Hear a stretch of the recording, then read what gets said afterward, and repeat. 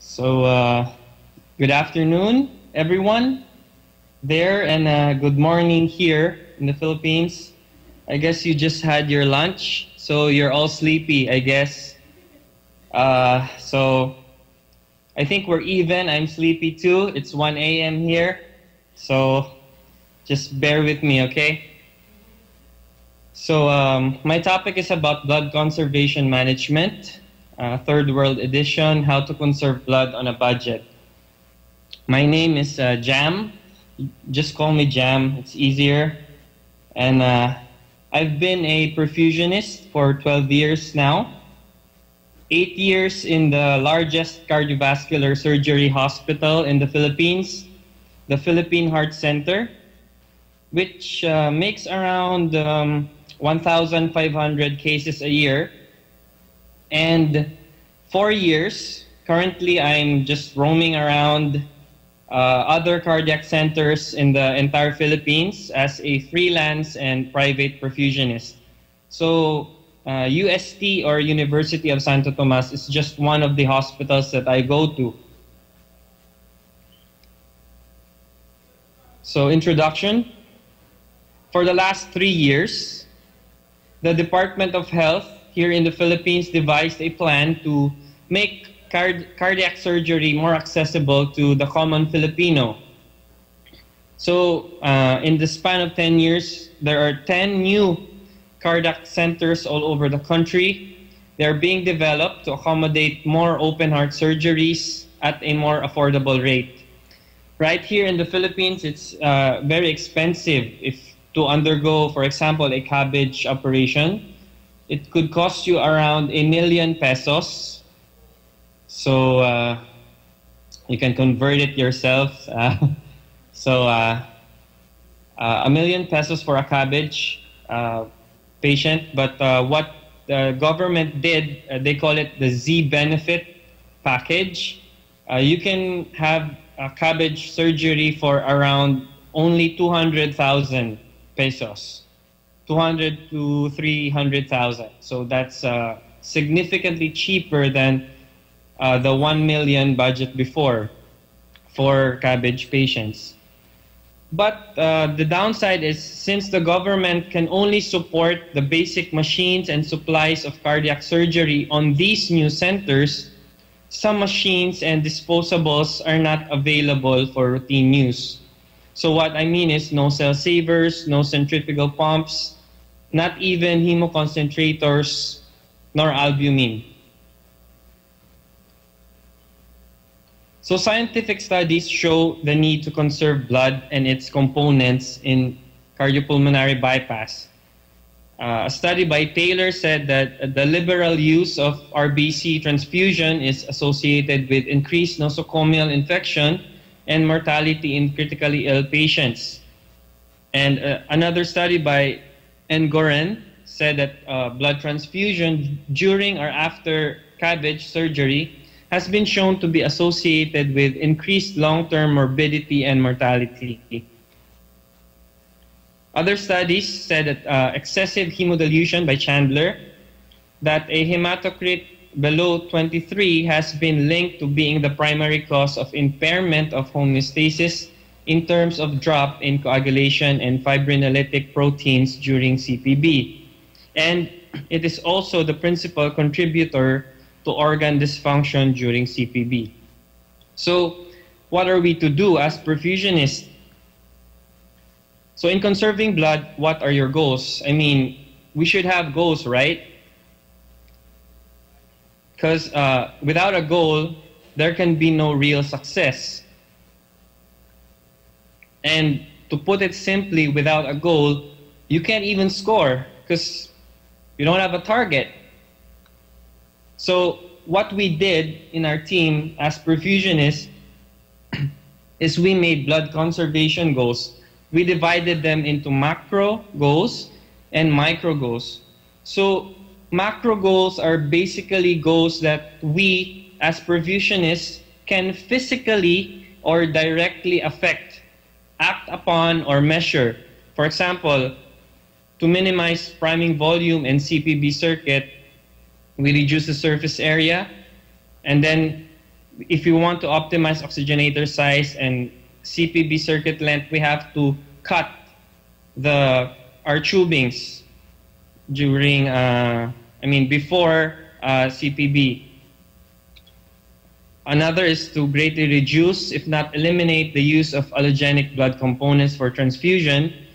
And lastly, to implement, improvise, and use cost-effective blood conservation techniques using available equipments in the operating room. So we also have micro goals. Micro goals are the goals that we as a team can indirectly affect or measure. So basically, these are more of the cellular level changes or effects that may occur when we achieve the macro goals that we had previously. So as you may notice, the macro goals are directly correlated with our micro goals. They complement each other. So first is to avoid delusional coagulopathy, consumption of coagulation factors. So to do that, let's go back to the previous slide. We should minimize priming volume and CPB circuit surface area, and so on and so forth. Avoid excessive damage caused by a systemic inflammatory response. Maximize the hemoglobin and hematocrit of the patient during CPB. What we do is we maintain a 25 hematocrit as our protocol. And we reduce excessive damage to RBCs and platelet aggregation by doing the macro goals. So again, a goal without a plan is just a wish. So we devise a blood conservation plan. So before I start with what we have done with the plan, I must reiterate that everyone has a major part in a cost-effective blood conservation plan. An enthusiastic team approach, proper communication, and a combination of efforts among surgeons, anesthesiologists, perfusionists are vital for its success. Even with one member not cooperating, it could jeopardize everything. So plan A is we do ANH, or acute normovolemic hemodilution. So I think everyone knows this. So this is our protocol for the ANH. First, it is facilitated by our anesthesiologists. So only patients with a pre-op hematocrit of 40 and above are eligible. And patients who are 60 kilos and above are preferred. So no patients below 60 kilos. And our safe endpoint for the ANH is a hematocrit of 30. So our formula for ANH is volume of blood that may be extracted equals to the baseline hematocrit minus the target hematocrit divided by the average hematocrit multiplied by the estimated blood volume. So this is how it looks. For example, for a patient who is 60 kilos, and who has a pre-bypass hematocrit of 40. So for this patient, we can actually extract around 2 bags of whole blood. But it still depends on the anesthesiologist and for us perfusionists if we want to extract two bags of whole blood or just one. Sometimes it depends on the patient, if she's female or male. The weight, for example, if what is written on the chart is it's not quite what we think the weight of the patient is, so it really depends on the anesthesiologist and perfusionist. So contraindications: presence of severe sepsis, respiratory failure, myocardial pump failure, hemorrhagic shock secondary to trauma, and severe anemia. So blood conservation benefits: fresh supply of undamaged RBCs, coagulation factors, and platelets after CPB. Then blood is basically free of risk from transmission of diseases, allergic reactions, and blood banking errors. And perioperative surgical bleeding reduction during hemostasis. And also the auto-transfused blood has increased to 2,3-DPG or diphosphoglycerate. So it is said in studies that autotransfused blood has higher 2,3-DPG, which delivers oxygen right away to the tissues as compared to allogenic blood. In some instances, allogenic blood, before they can fully utilize the oxygen, is around 7 hours and above. So the limitations is excessive fluid replacement by the anesthesiologist, for example, resulting in excessive hemodilution. So perfusionists, you have to watch your anesthesiologist too.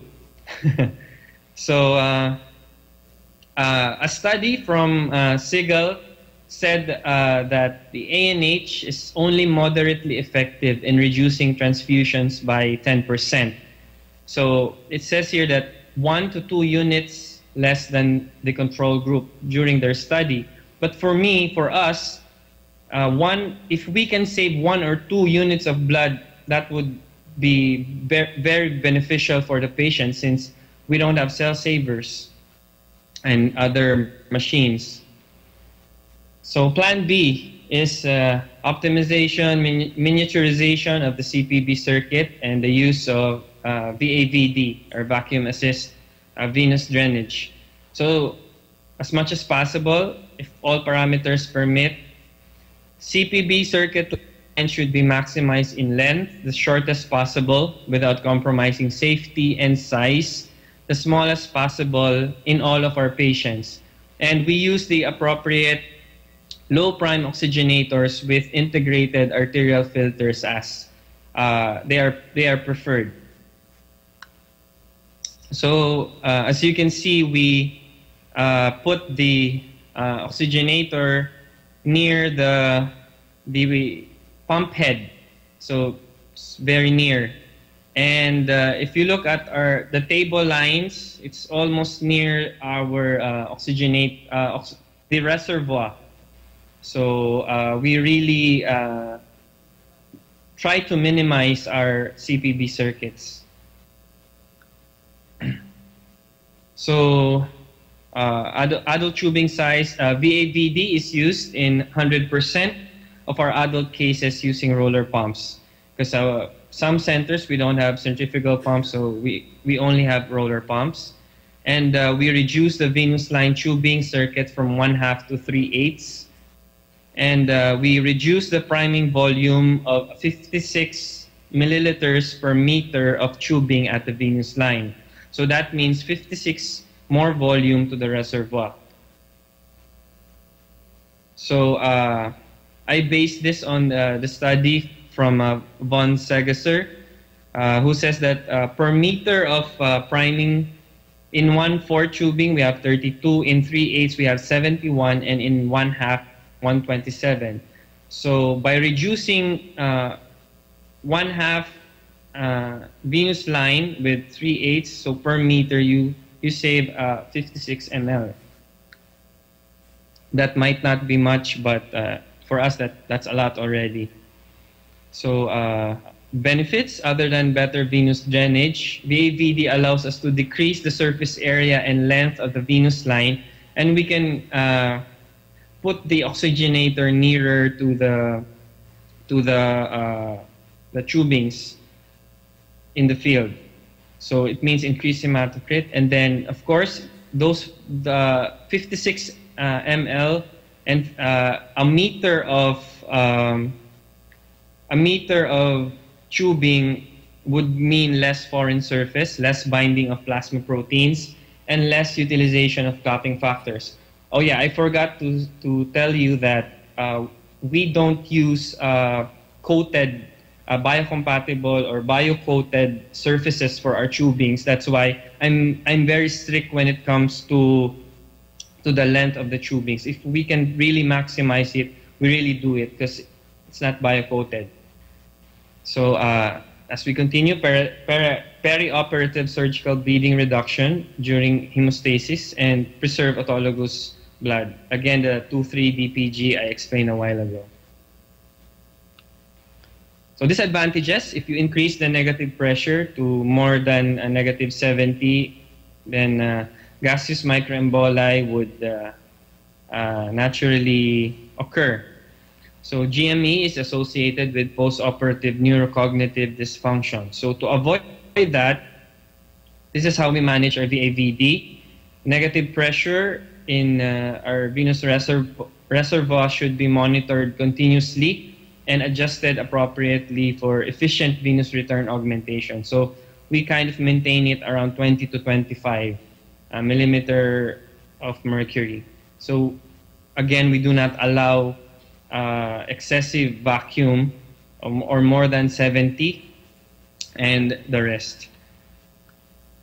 Okay, so this is how we do it because actually we don't have a dedicated a regulator also and a VAVD machine. So what we use is we attach it to a wall sucker or any suckers with a moisture trap for safety.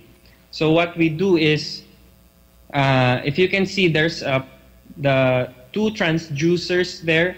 First one is the arterial one, and the next transducer below, the white with the white sticker, that is how we monitor our negative pressure in the reservoir.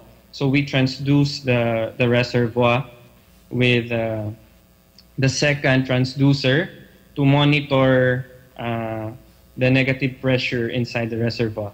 And the sphygmomanometer, because we only have two transducers, this sphygmomanometer is used for the cardioplegia pressure. So we have to watch out for that.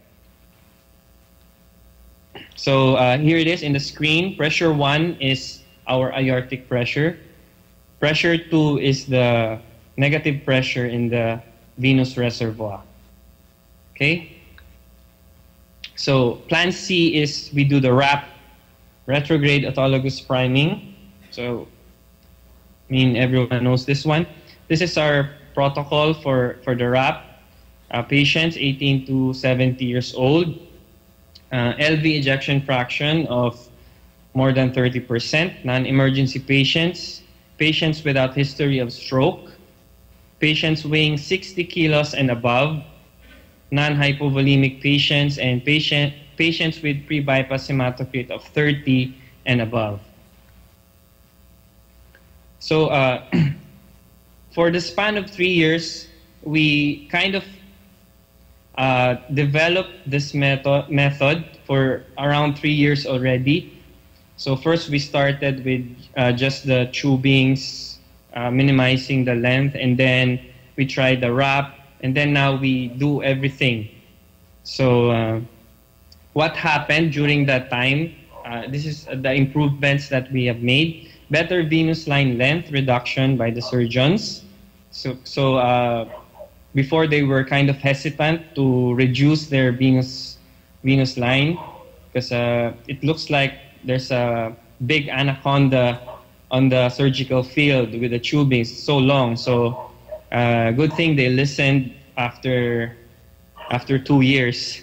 Okay, so venous line is also exsanguinated first for better blood pressure management, and this will also prevent from any air entrainment in the arterial line, because before we used to exsanguinate the arterial line first, but now we do the venous line first. So it's kind of like antegrade AAP.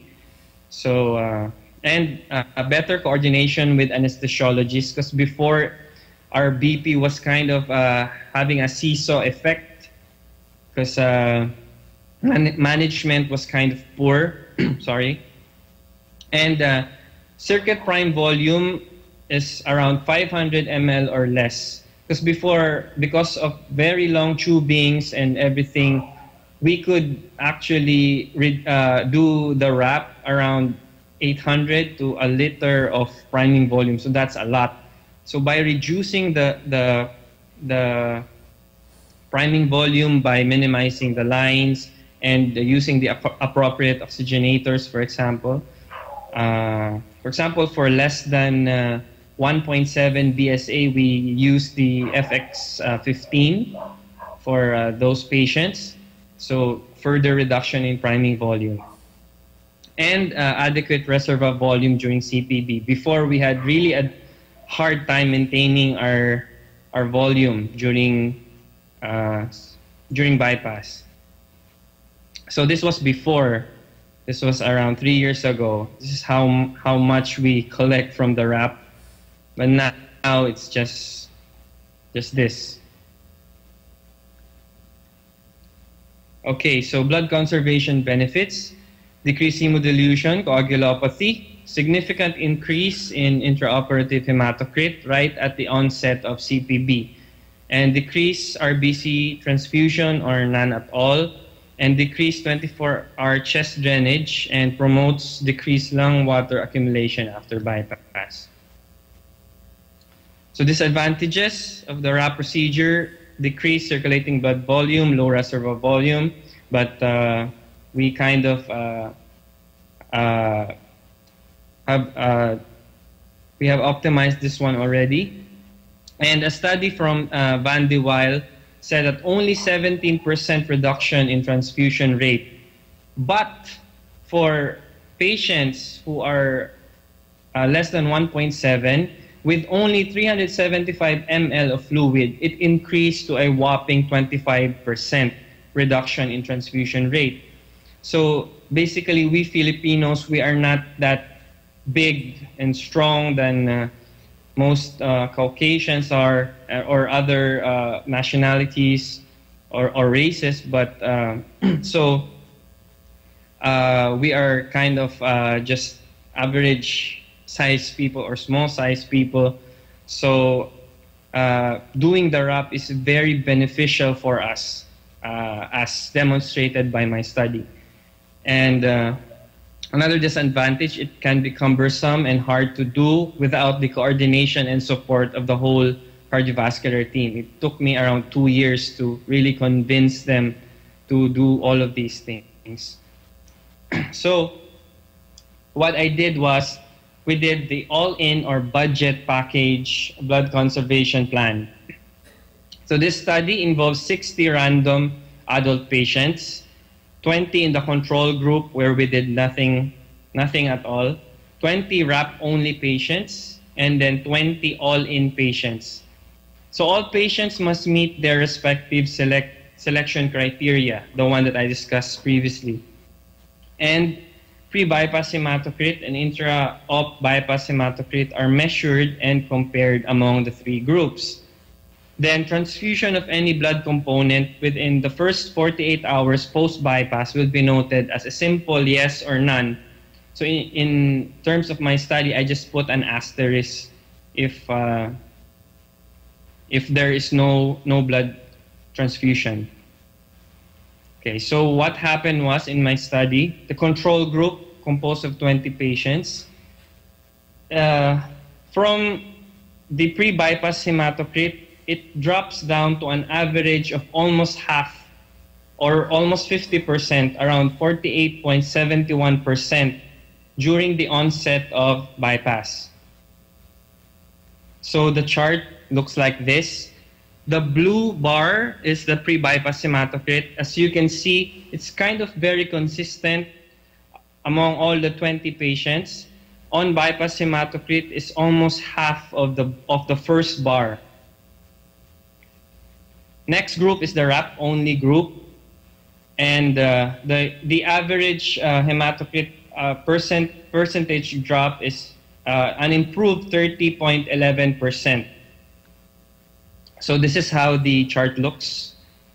So as you can see, the second bar, the red bar, is just slightly lower than the first. And lastly, the all-in group, without any cell savers, centrifugal pumps, hemoconcentrators, no machines whatsoever, just the optimization, those three plans that I mentioned earlier, has an average hematocrit percent drop of only 15.87%. And those asterisks, if you can notice, at the all-in group are those patients wherein we did not transfuse any allogenic blood or any blood components, no platelets, no fresh frozen plasma, nothing. So this is how it looks. For the all-in group, pre-bypass hematocrit is the on-bypass hematocrit is just dropping around 16% from the pre-bypass hematocrit. So in summary, control group percent drop is almost half, 48.71%. RAP-only group is 30.11%. And the ANH, optimization, miniaturization, and RAP VAVD group is a 15.87% drop from the pre-bypass hematocrit. And I would just like to note that this is the first time that happened in the Philippines, recorded that all of our cases for a month in the University of Santo Tomas in January, and all of those, just 8 cases, but all of them did not use any blood or any components at all. So that's it. Thank you for your time and God bless you.